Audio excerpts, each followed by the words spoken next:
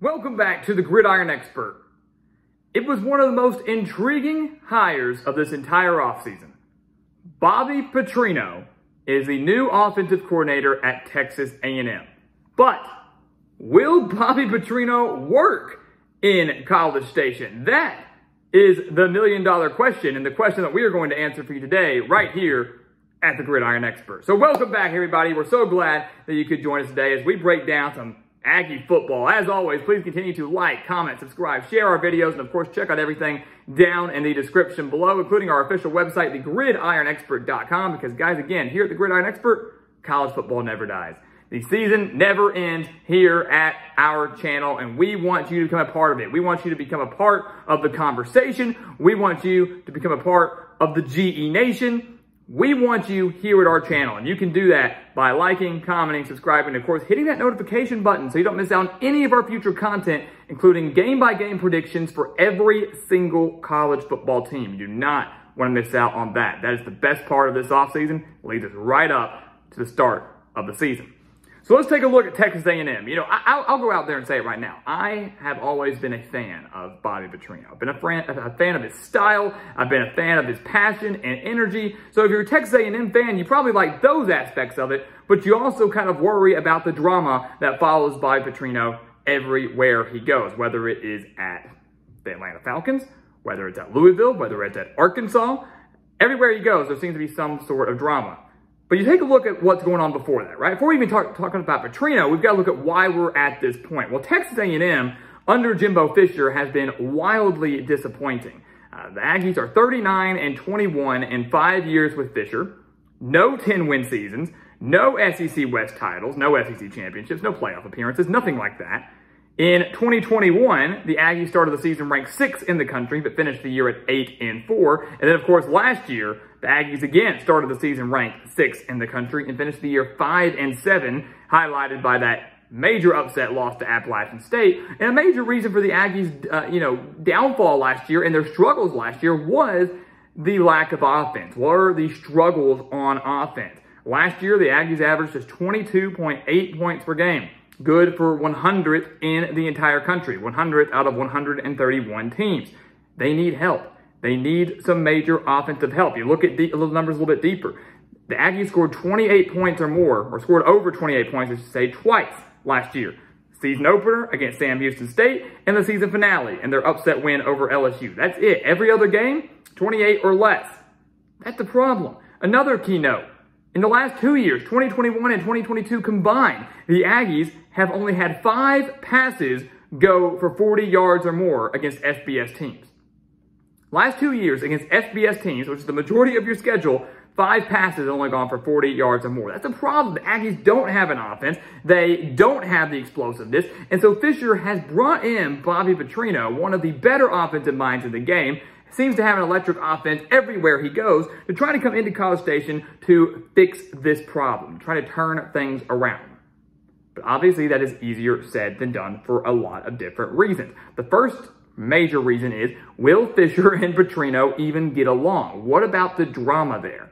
You know, because Jimbo Fisher and Petrino are both great offensive minds, but they're both very stubborn. They want to do things their own way. And for these last few years, Jimbo Fisher has been the primary play caller for Texas A&M. He may not want to let go of that responsibility immediately. That's a very hard thing to let go of. Is Fisher going to give Bobby Petrino full reign of the offense? Let him make every single executive offensive decision? That's a million-dollar question, and a question that Fisher might not exactly want to answer. A few weeks ago at his first press conference of the spring season, many people were asking him about Bobby Petrino, the hire. What was his role going to be? Were you going to stop calling all the plays? Is he going to have full power? Everything like that. And Fisher kind of deflected all these offensive questions. He deflected a lot of the questions about Bobby Petrino. And I wouldn't say that's exactly a great sign. I know he said he has a lot of confidence in Petrino. Obviously, if he didn't, he would have hired him. But it was a controversial hire, and it's one that this marriage, it feels like it could be a little testy. It feels like there could be a little tension there.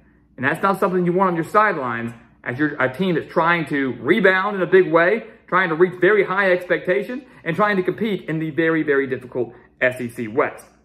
We also know that Bobby Petrino probably wasn't Jimbo Fisher's first choice.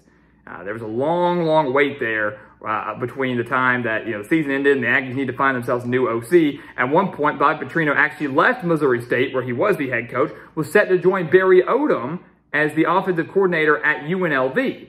Actually did take the job. And then after about a month, left UNLV to come to College Station. Again, drama everywhere you go. But Petrino seems to have struggles with commitment. That was a case in Atlanta. That was a case in Louisville. He was in Louisville for a year, was already interviewing for new jobs.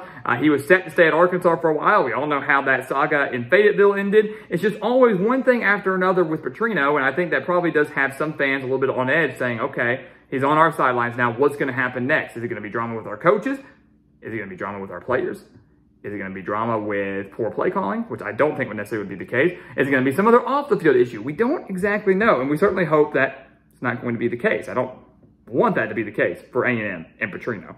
But I think overall, there is a little bit of concern there. When you look at what Petrino is working with, he is working with a lot of potential. A&M is a young team, and we know Jimbo Fisher has recruited well over these last few years, but they're still a relatively young team, and they have a young quarterback in Connor Weigman, who last year threw for 896 yards and 8 touchdowns in 5 starts. Many believe that he will be the starting quarterback in 2023. Gives Petrino a lot to work with there. Devin Achane, Aeneas Smith, they're gone. That's huge. 2 of the best players on the offense are now out of the question, not coming back. This is a team for A&M that has a pretty young wide receiver corps. So Petrino might be able to develop, Weigman might be able to develop this young quarterback. Is he going to have the guys to throw to? Is he going to have the pass catchers that can help exploit those secondaries and help A&M maybe get more than 5 passes of 40-plus yards in 1 year as compared to the last 2 years combined? Whole offensive line does return, though. A lot of protection there. But overall, offensively, A&M does not have a lot of depth. And that is a bit of a concern as you're trying to build up an offense that is hopefully going to become one of the more explosive ones within the conference. When you take a look at the overall picture, guys, I will say this. I do believe the offense should improve. I believe Petrino is the man in College Station. Everywhere he's gone, he has developed really good offenses. I mean, look at it. His first stint at Louisville was great. His time at Arkansas was great, developing quarterbacks like Ryan Mallett and Tyler Wilson. And Arkansas probably would have continued to grow had he not, had a motorcycle wreck. Then you look at the Western Kentucky team. That was really good. Went back to Louisville and obviously did extremely well there. Helped Lamar Jackson win the Heisman Trophy before things kind of fell apart a year after that. And then at Missouri State, kind of a rebuilding project, and had the Bears doing extremely well in the FCS before ultimately taking this A&M job. So everywhere he's been, the offenses thrive. I don't expect that to be any different now he's in College Station with some really, really good talent. But you look at his schedule. Just because Petrino's there and just because the offense could improve doesn't mean A&M's going to become an automatic contender. You're going to have a great opportunity to see what Petrino can do and what he has done by week 2 when A&M travels to Miami. Tough road game against a Miami team that also disappointed last year but should improve in year 2 under Mario Cristobal. That's your opportunity there. Let's see what the Aggies are made of. What does that offense look like when they go down to Miami? That's a great benchmark, great opportunity to see. After that, the schedule gets even tougher. September 23rd through October 4th, they have a 4-game stretch against Auburn, Arkansas and Arlington, Alabama, and at Tennessee. Very brutal 4-game stretch there. Later on, at Ole Miss and at LSU. The schedule is tough, but such is life in the SEC. But with such a tough schedule and with such tough games early on in the year with a young offense that's trying to figure things out with a new coordinator, it might not immediately lead to success for Texas A&M. Every year the Aggies are hoping to have this 9, 10, 11-win season, contend for the playoffs, do this, do that. Probably not going to happen this year. But what is going to happen is the offense will average more than 22.8 points per game. They will have multiple passes that go for over 40 yards. They will put up more than 28 points in more than just 2 games as compared to last year. Petrino's going to make an immediate impact. They won't become immediate contenders, but they're going to be a lot better than they were last year.